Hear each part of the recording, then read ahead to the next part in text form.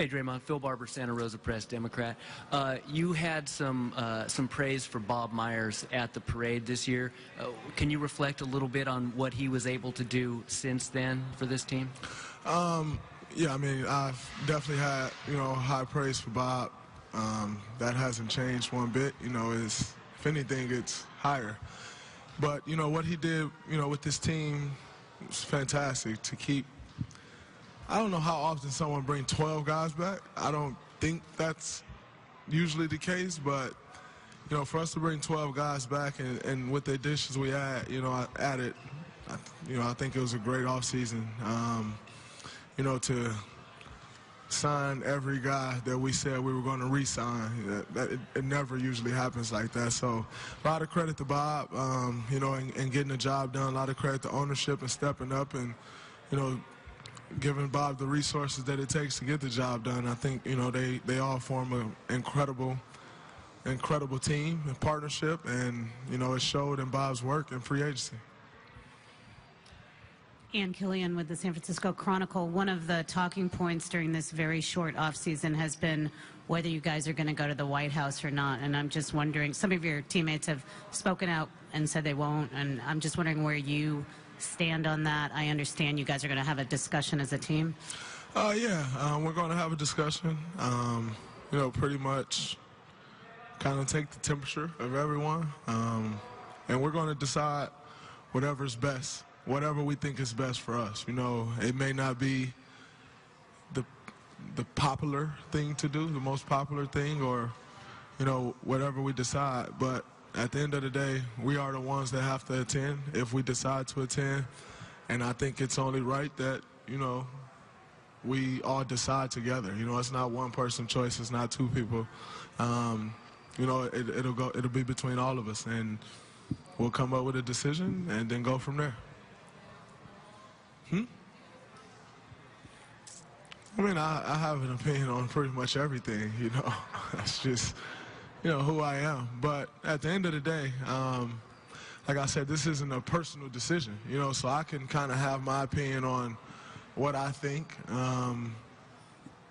But I could think, hell no, I'm not going, or I could think, hell yeah, I want to go.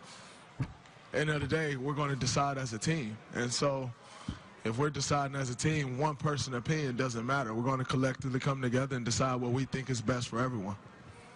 Great middle section, last row. CJ Peterson, SFA. Draymond, as someone who's experienced, mishaps on social media yourself, did you reach out to KD after his Twitter fiasco at all? And if so, what advice did you give him? Jesus, throw me under the bus, why don't you? God. I'm just saying the truth, man. Never let me, just let me float. Yeah, I mean, I reached out to him. I talked to him through text the day of. And then the next day I saw him in person and I laughed in his face. I thought it was, I got a good laughter out of it. It's pretty funny to me. And I reminded him, since you want to talk about my mishap, I reminded him of my mishap, and when we were at USA Basketball, the day my mishap happened, I was stressed out, and all of them were laughing in my face, from him to DeMarcus, probably was the worst. And the beat goes on, they all laughed in my face, so it was a little payback. I stood right there, over there, and laughed in his face, and it felt pretty damn good to do. Second row, left-hand side. Matt Kolsky, SF Examiner. Obviously, you said Bob brought 12 guys back. A lot of your competition, specifically in the West, changed a lot. How much time do you spend thinking about, all right, now we got this pairing to look at? Maybe it's how your defensive responsibilities might change against different teams. How much of your offseason do you think about that stuff? I try to spend my offseason not thinking about the season at all, other than preparing myself, for the things that I want to accomplish. Try not to focus on, what other teams are doing. Obviously, I'm a basketball fan. You see it all just like y'all see it all. But to worry or try to plan, I don't try not, season's long enough to have to do that.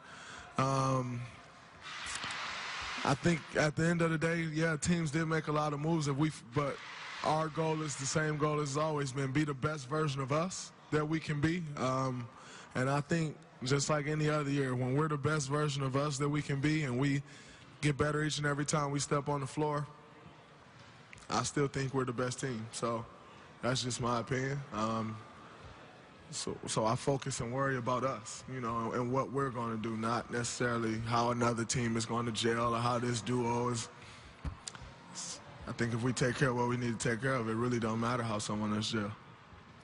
First row, right-hand side here, Yeah, Scott. Scott Osler, the Chronicle. Hey, Draymond. Steve indicated that you went with him and KD, I think, to Los Angeles to help recruit Nick Young. And obviously you were in on the recruiting of KD and all that stuff. Do you see that as actual important function of you with the team being kind of a salesman and selling the team to guys like that? I just love to win.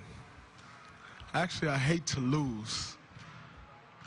And in hating to lose, you got to find ways to get better. And, you know, helping recruit guys is one of the ways that you get better. You know, so I don't take it for granted. I don't take it like, oh, it's Steve's job just to go, or, you know, it's Bob's job. Like, at the end of the day, Nick will never step on the floor with Steve. He'll never step on the floor with Bob. You know, and I know how I would look at it if a team was recruiting me.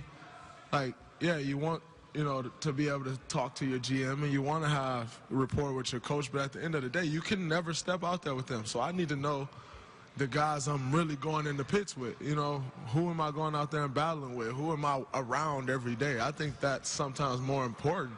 I know that's how I would look at it. Like I said, if I was a guy being recruited, one of the reasons I chose to go to Michigan State was because I loved the guys there, and they recruited me. And so that kind of taught me a lesson dating back to high school, and I just kind of, you know, stick by it. Same row.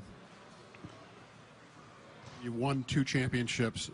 At what point does making history become part of your motivation for doing this? Because you have to find ways to get motivated, I'm sure, other than just wanting.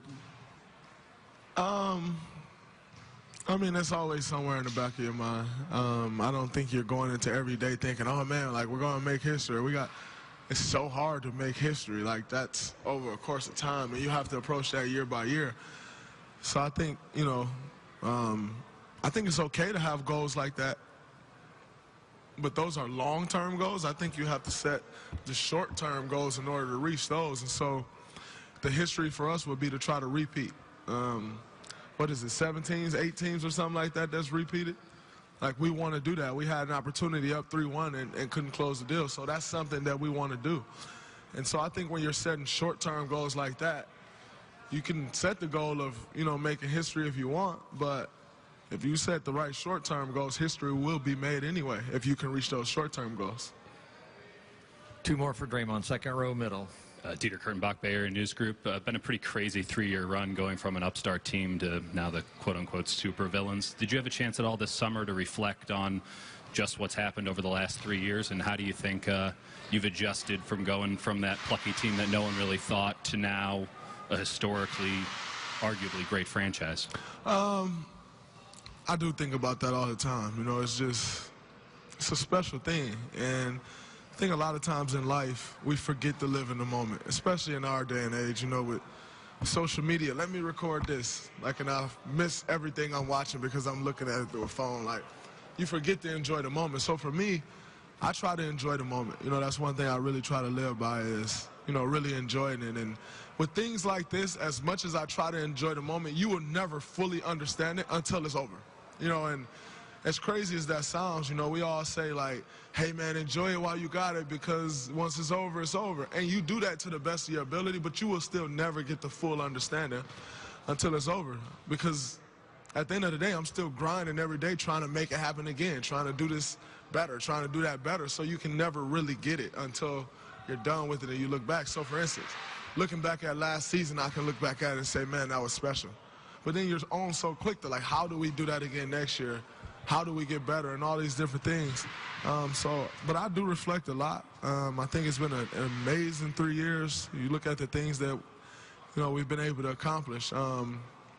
as a team, as an organization, and then, you know, things guys have been able to accomplish individually as well. You know, I think it's been special, and, you know, it's definitely something that this group doesn't take for granted.